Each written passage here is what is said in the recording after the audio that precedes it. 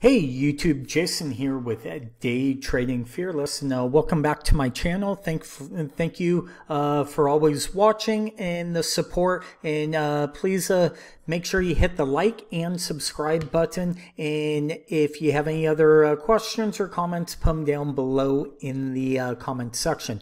But as always, let's jump right into the charts. Today we're talking about a couple things. This chart does look a little busy, but when you actually look at it, it all ties in to a great trading opportunity. So let's kind of walk through what we have, okay? First, we have a 200 period exponential moving average, which is this line right here, okay?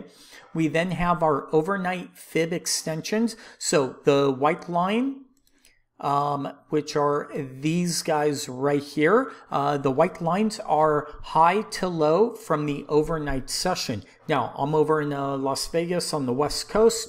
So with that being said, at 3 p.m. our time, okay, is when these lines start to be made. And then at 6:30 a.m., right when the regular trading hour session starts, they actually stop being made and then they become static for the whole day. So it's essentially all of the overnight action from the previous day. So you have a high and a low.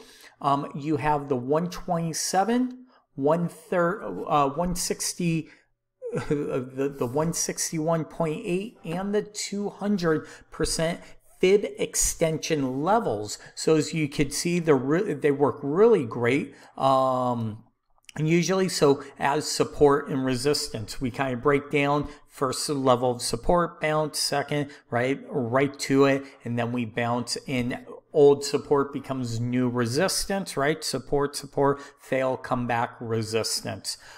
So great tool for being able to trade intraday with.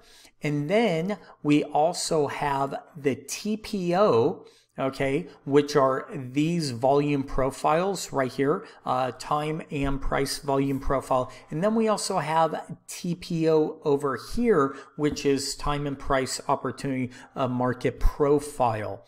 Okay, how much time did price spend at a specific price? Okay, and that's how these volumes are made. Now, all this volume profile over here is a cumulative of all these 5 days because we are on the 5-day, 5-minute chart.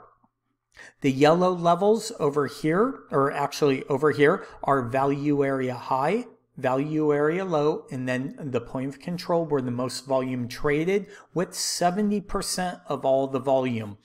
Over here we have value area high, value area low, the yellow, and then the white is the point of control for that 1 day. So these are great levels for support and resistance intraday. And then down below we have the RSI.